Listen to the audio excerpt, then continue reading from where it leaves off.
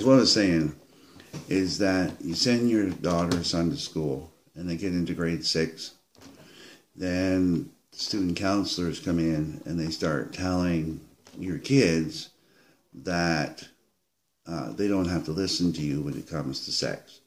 So you can go down to the health room or wherever. You can give out condoms, birth control, and they tell you don't have to tell your parents. Is that it's your body, it's your business. Well, unfortunately, I disagree with that, because how does the teachers or student councils know what morals that you're trying to instill in your kids?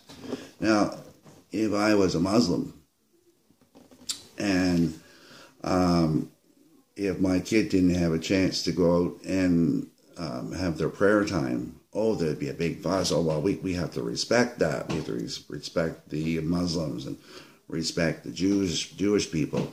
But when it comes to ordinary people, like Christians, like myself, the teacher said, well, you don't have to listen to that.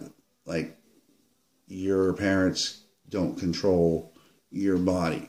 Well, I might not control their body, but I control what goes on in my home. And the schools have no right to say, well, you don't have to listen to your parents.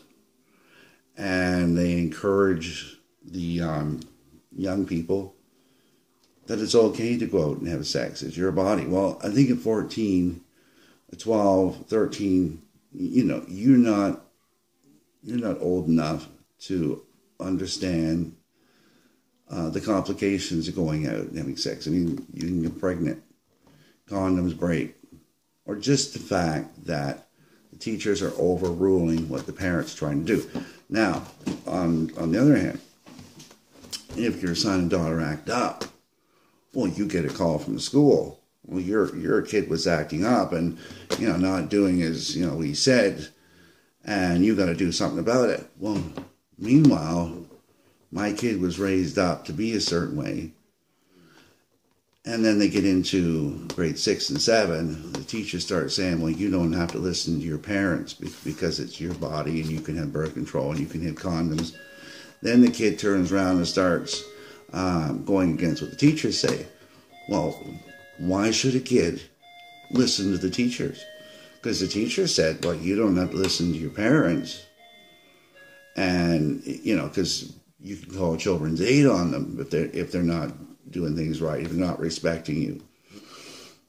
Because it's your body, it's your thing. So the kids turn around and go, well, if I don't have to listen to them about sex, then I don't have to listen to them about anything.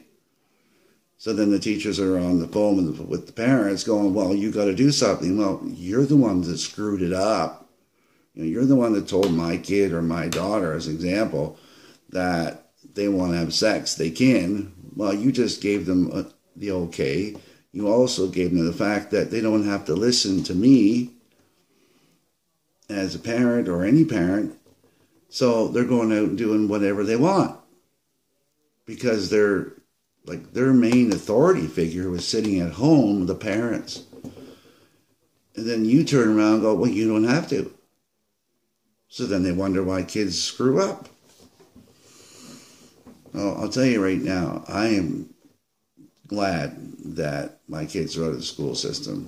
I couldn't deal with that again. I do not like what's going on in the public school system.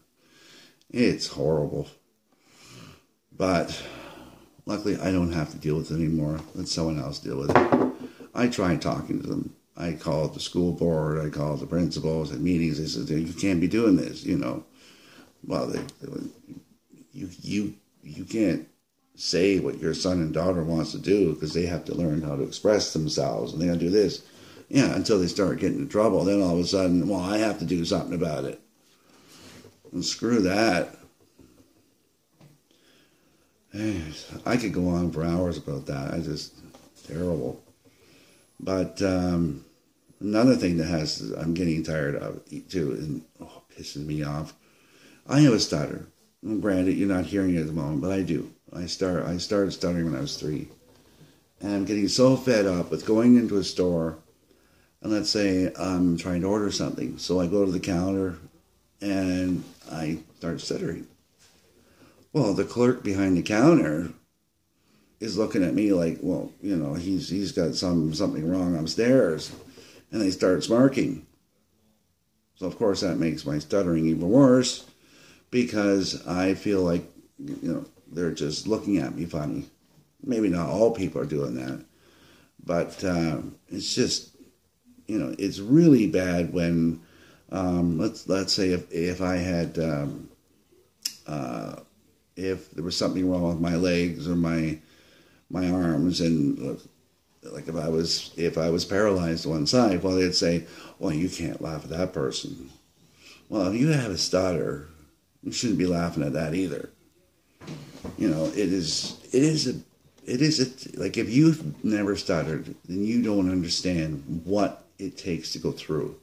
And I'll tell you, teachers don't understand it, because they think if you stutter, you have a learning disability. And I fought the schools on that, because they thought I had a learning disability because I stuttered. Well, I don't. But I'll tell you right now, if you see someone that's stuttering and they're stuck on a word and you know what the word is, don't say it. You're not helping. You're not helping by filling in the blanks. The person who's stuttering will say the word. They know the word. They don't need someone to say, well, if I get stuck on, let's say, going to the mall, like if I get stuck on mall, well, I know what mall is. I know what the word is. I know how to spell the mall. I know how to say it, but I get stuck. So please stop filling in the blanks. I don't need it. And anyone else who stutters will tell you the same thing. Do not, because one thing, it makes you the person even more hyper. Because most people who stutter have done it for a long time. They know how people look at them. So if we're sitting here, like if I'm sitting here and I'm stuck on a word, I got to say I'm stuck on, I don't know, automobile. So if I get stuck on the A, well, I know it's automobile. But at that precise time, I am having a hard time saying it. It doesn't happen every time, but sometimes it does. If you get nervous, or if you're in someplace new, whatever, it happens. Well, I know the word automobile. You come along and go, hey, this is the word automobile. I'll say it for you. Well, that's not helping. So stop. Don't need assistance in saying words. Anyways, enough of the ranting. So I think I'm going to go to bed now. So everyone have a good night. And I'll try to make another blog tomorrow. So we'll talk to you again. Take care. Don't forget to click like and subscribe. If you want to hear more of my ranting or whatever, hit the little subscribe and the bell. You want more of my content. So have a good night. Take care.